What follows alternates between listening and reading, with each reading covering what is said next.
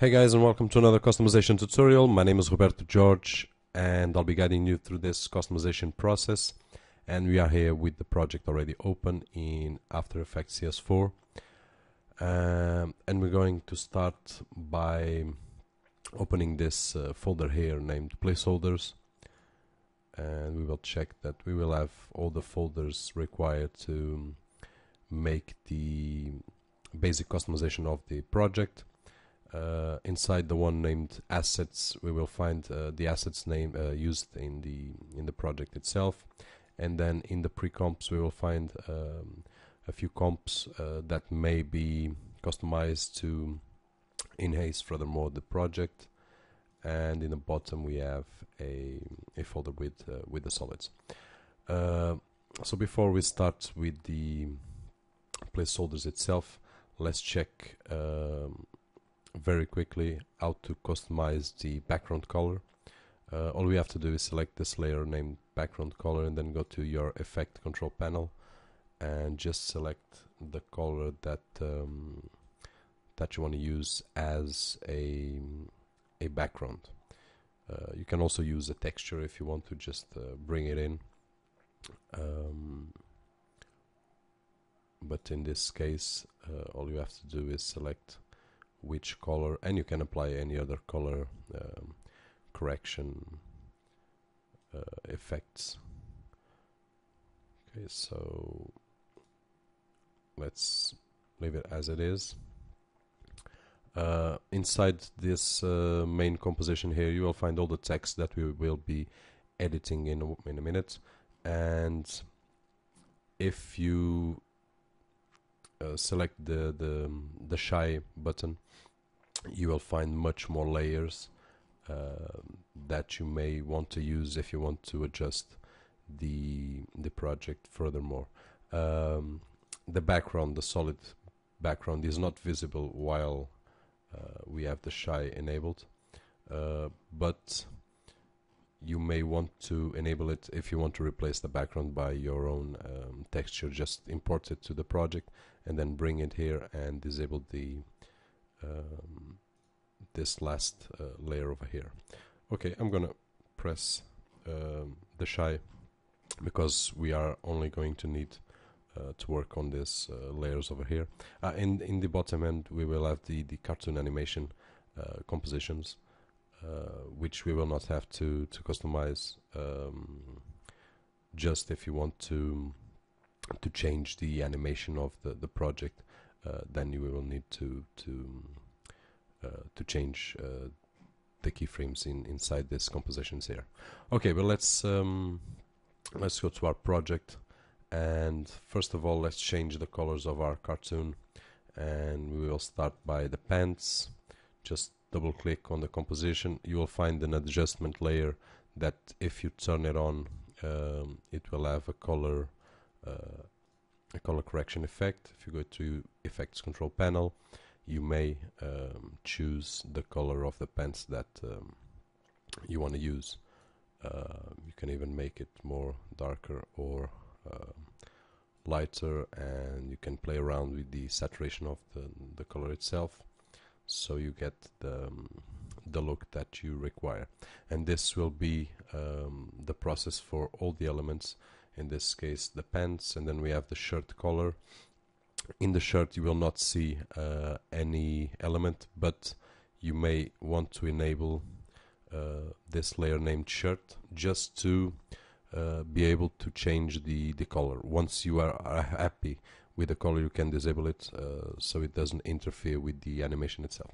So all you have to do is select the adjustment layer above, go to the effect control panel and select which color you want to use, darker or lighter, saturation.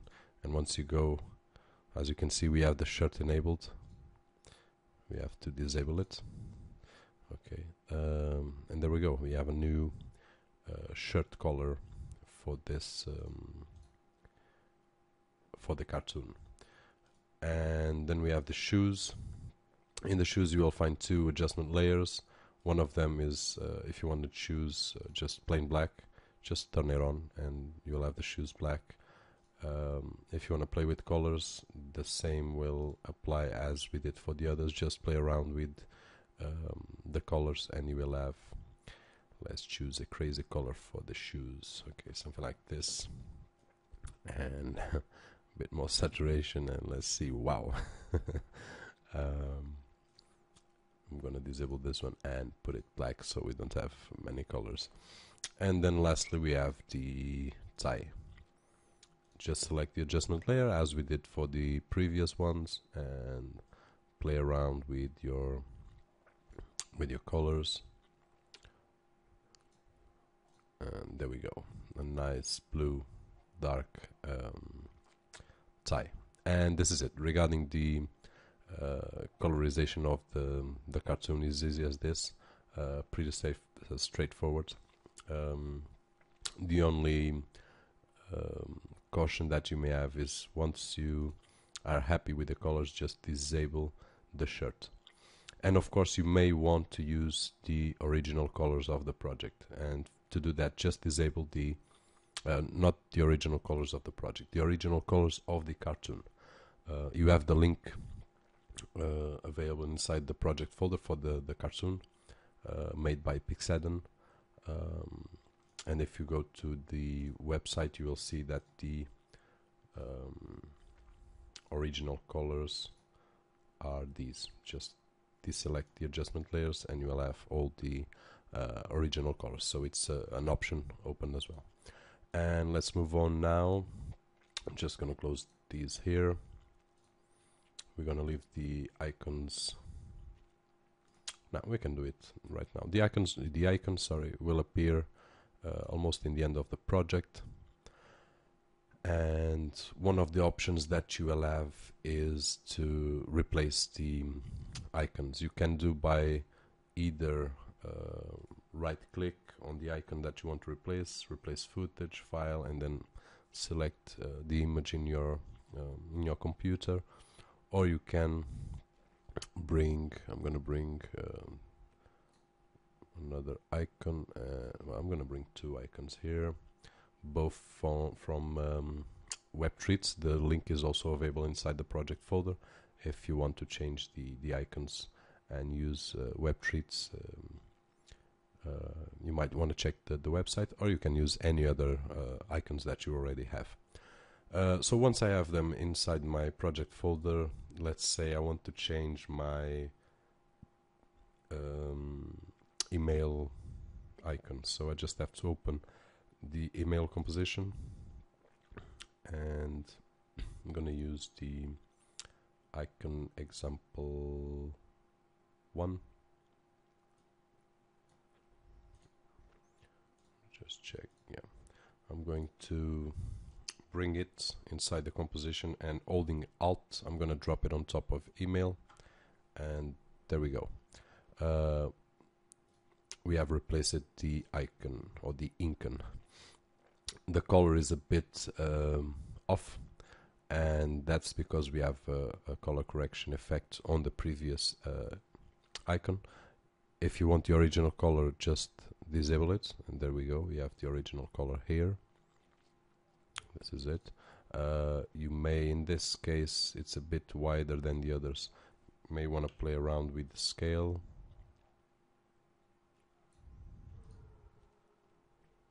Okay, so it looks more. And if you want to apply a color correction, you will have to play with the values depending on the icon that you are using. So it looks a little bit better. And there we go. We have nothing to do with our email, but it's just an example. We can change also, let's say, our Facebook, and this is not doing here. Just bring our example number 2, and I have to select first this one, and then holding Alt, I'm gonna drop it on top, and there we go. This one is in a smaller size, so I'll have to play around with the size and see how it looks. Okay, and of course we have our effect control to play around with the colors. This is the original color of the icon, but if you turn on as default, you may change the color of the icon itself. So you can play around with it and give it the tone that you want. In this case it's a Facebook one, so we're looking for a bluish, maybe darker, not so dark, okay, something like this. And there we go, we have a different different icon here and a different icon here. So you can play around with these and replace all of them. It's just a matter of taste, and depending on the contacts that you want to show for your clients. Okay, so regarding the icons, there we go. You can close these now, and let's go to our logo. Our logo will appear the first time in the screen right over here, and all we have to do is open the logo folder and then select our placeholder, right click, replace footage file, and I'm gonna select my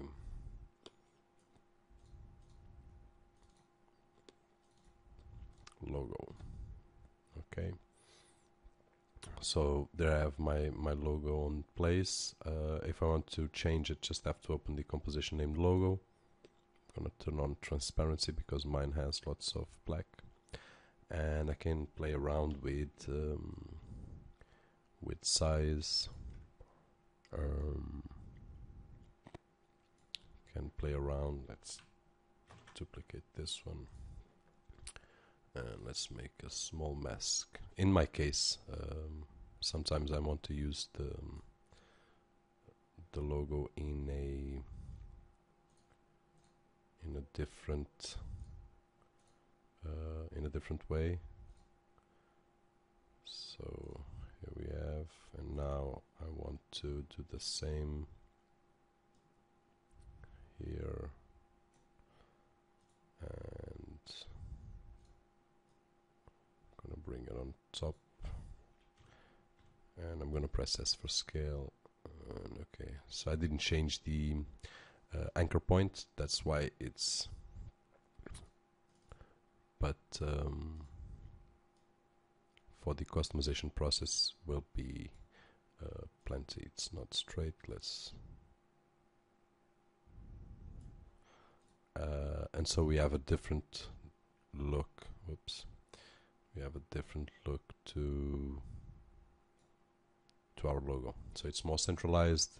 It has my icon, let's say icon, or the design over here, and then the name, and then comes our website. So regarding the logo, you have plenty of options, and of course you can apply any color correction to it, so pretty straightforward as well. Let's go now to our photos or videos. We have photo, the first one will appear right at the end. Sorry, not at the end, right over here. So this will be the first photo or video. So if we open the placeholder, you will find just the solid and text that you may disable. And I'm gonna bring a photo, just a straight, very simple photo of me and my son. I'm gonna bring it right on top. I'm gonna press S for scale, and let's say that you want to show a design, and there we go. We already have our photo inside the project and will appear. Of course you have about 5 seconds here of showing off this picture. You can play around and create some kind of slideshow or very transitions if you want to use different photos. I'm gonna bring a video as well, and let's do this for video number 2. I'm gonna disable this too and bring video inside.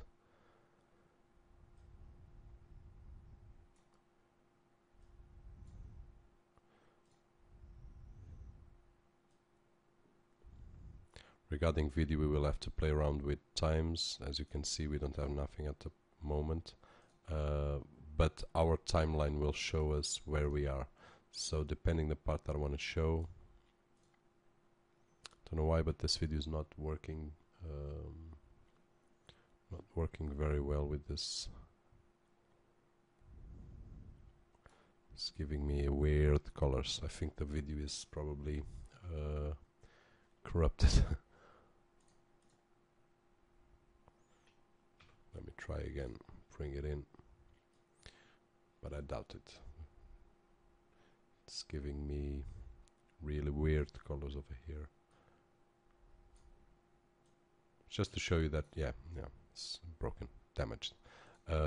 Just to show you that you can bring the video and then play around with the time, because once you leave your timeline here, we are 1 minute 12 seconds. If you go inside your photo video 1 or 2 or 3 or 4, this will be the respect time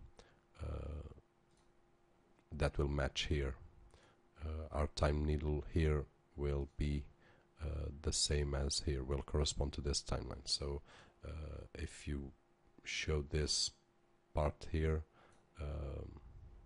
okay, so now the video looks okay.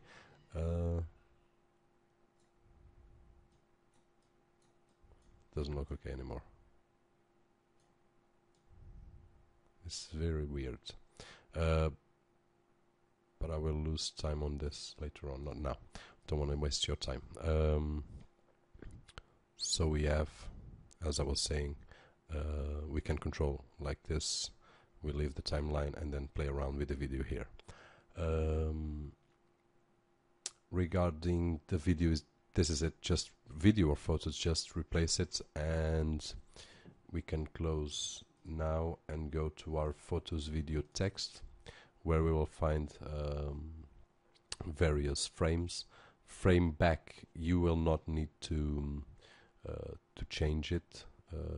If you notice, when the placeholder rotates, we will have our back over here, which will correspond to our logo. Once we change the logo, it will automatically appear here. For if for any reason you don't want to show it, you just have to open the frame back and disable your logo, and in this way you will have just plain blank on the back of your frames. In this case, I'm going to leave it on. I'm going to close it, and I'm going to open frame number 1, which will correspond to my product number 1, and I'm going to double click on the text, and let's say me and my son Daniel, and for frame 2, my broken video. Okay, this was not planned, but it happened, so there we go. If we go back to our project, we will have now our text for the first and the second placeholder, and for the others the process will be the same. Just change the videos in here and change your frames, your titles on the other one. Regarding the titles, you can play around with the fonts as well, color, different type of font, whatever suits your needs, depending on the design that you are using. Okay, let's move on to web address. This is a difficult one. Just kidding. Our first web address will appear when Robert shows the first screen. There we go, our website. So let's change this web address, double click, and let's move the timeline to the place that as you can see, there's a small animation writing the website.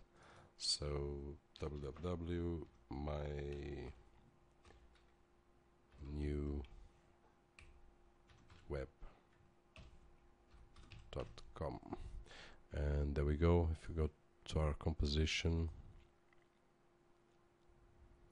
so there we have our web address, and the web address appears also at the end, and also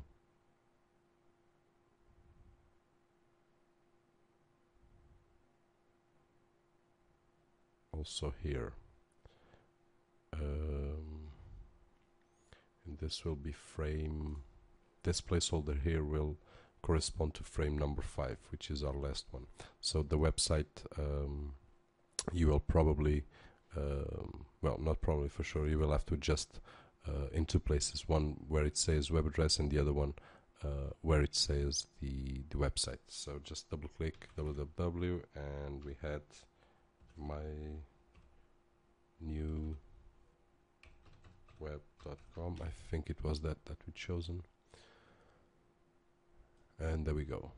So we have 4 frames for the placeholders and then one last frame just to show our logo and our web address as a goodbye message, or any other message of picture that you want to place here. Just bring it in, disable the ones here, and it will show in here. So just depending on the use that you want to give for this placeholder, you are free, of course, to give wings to your imagination. Okay, so let's close this and this, and we are now with our web pages, and the web pages will be shown also in the screen. Okay, so we have our placeholder. All you have to do is, as we did, replace footage file and select the page that you want to use. I don't have any at the moment now, but just take a screenshot. If you are with a bit of question on the size, use any, like Photoshop, any software to open the image, and then make a screenshot of the web page that you want to show. And if you open this in Photoshop, just place it on top so you have the same size, and you will have no problems animating the screen itself. If you want to change the way that things are working inside the screen, you will have to go to the pre-comps and screen content. If you open it up, you will have the animation of the elements over here, and if you want to customize the project in a different way, you may want to do that, and all you have to do is just open this composition here and play around with the settings. We're not going to do that in here. It's a bit more time consuming, and we are here just making the basics of the customization. So once we have our web pages, we are done, and we will only need to adjust our text. I left the text for the end, but you can make the text at the beginning or whenever you feel to it. So finish it up. For the text, one of the options will be to scroll around your project and with your timeline, and then just select where you want to change the text. This is Joe. Whoops. Joe with an E. Let's say something different. He is Joe. If you want to select this one here, let's say another message. Hello. No, with 2 L's.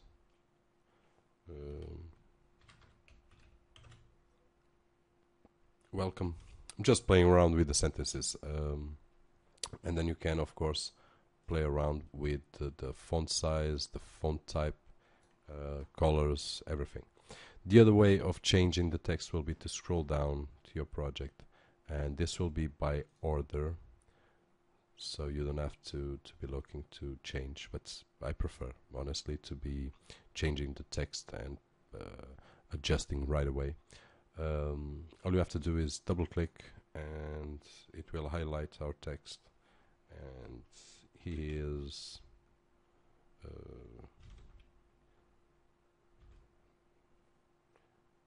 on holiday, and he is don't know, let's say, simplify this, my text 2. This is easy. My text 1. Okay, just double click my text 3. Okay, so this is much more easy.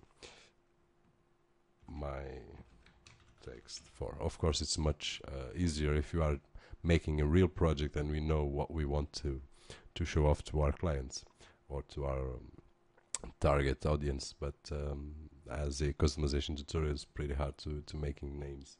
So this is pretty easy like this. My text 1, 2, and 3, and 4. Sorry. So this is the two options that you might consider to change the text. Just scroll and use the text tool to select, or just double click on your and as you can see, when I select, it will, if you double click, it will be enabled to change the text. Change here. Okay, there we go. And this is it. I think I'm not forgetting anything. Let's just